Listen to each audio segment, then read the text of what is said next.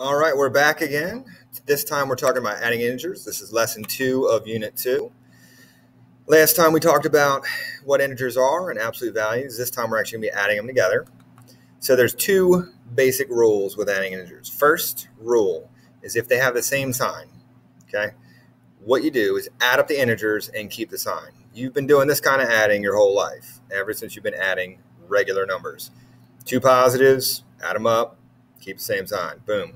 Now, if you have two negatives, add them up, keep it negative, right? You go to the mall, spend $2 on a piece of candy, spend $4 on a big pretzel at Annie Ann's. You spend $6, boom, done. Let's do a couple examples. Move this up here. -3 plus -4, same sign, add them up. 3 and 4 make 7, keep it negative. Same sign here, they're both negatives. Going to be a negative answer. 6 plus 4, 20. Two negatives again. You're going to have another negative answer. 7 plus 2, -9. The key with this is take your time. Make sure that you are putting the right sign. Because if you put the wrong sign or if you subtract instead of add, it will be catastrophe. Catastrophe. That's not a word, but I just said it. All right. Same thing here. Same basic principle. I'm going to skip those because no point in doing them again. Now, if they have different signs, so here we have a positive and a negative, or a negative and positive, you're actually going to be finding the difference. They're pulling in different directions. So when you put two opposing forces together, they counteract each other. It's kind of a battle. It's like a tug of war. One side is going to win, whether it's positive or negative. And in that battle, there will be casualties, if you will. And that's the difference, okay? So one side's going to win, and we need to know by how much. So that's the difference, how much they win by. In this case, there's more positives, so the positive wins. How much they win by? 5. 9 minus 4 is 5.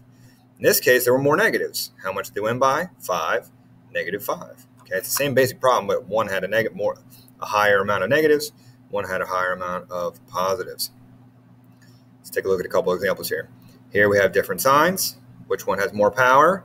The positive, so it's going to be a positive answer. 5 minus 2 is 3. Here, different signs. Negatives have more power now. 8 minus 4 is 4. Make sure you circle those answers. On we go. Okay, let's take a look at these. -20 and 4. Negatives have more power.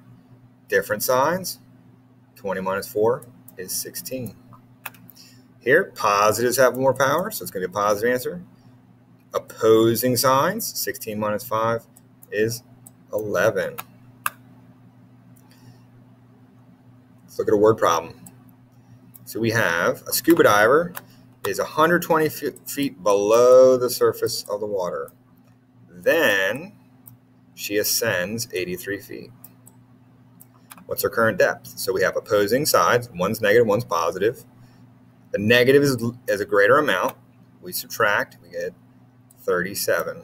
So she's still 37 feet below the water. Okay, and you can come over here and do the math. I just did that in my head.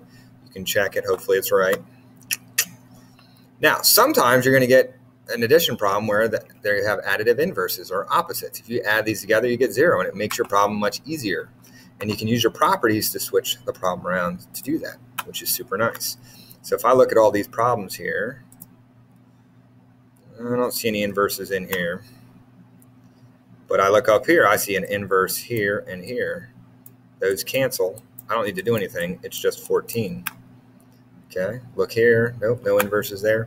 But sometimes they do pop up. All right, looking in there, I don't see any more in there. When you have more than two numbers in your addition problem, I recommend putting the two that are alike together. -9, bring up the 4. Now you have opposition. The negatives are going to win. By how much? 5. Same thing over here. You have two sets. So here it's -17. Here it's +15. The negatives win by 2.